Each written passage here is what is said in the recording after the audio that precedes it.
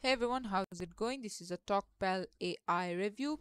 As you can see, we're in the Trust Pilot, and for 5 stars, there's 25%, 4 stars, 30%, 1 star, 22%.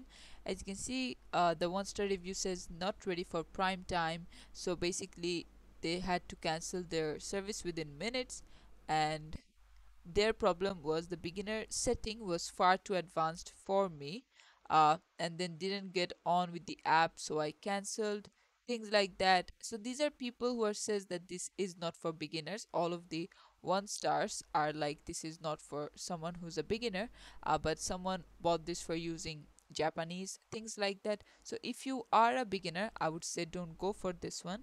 As you can see, another person says, I just found it via Google and tried it for 10 minutes and I was blown away.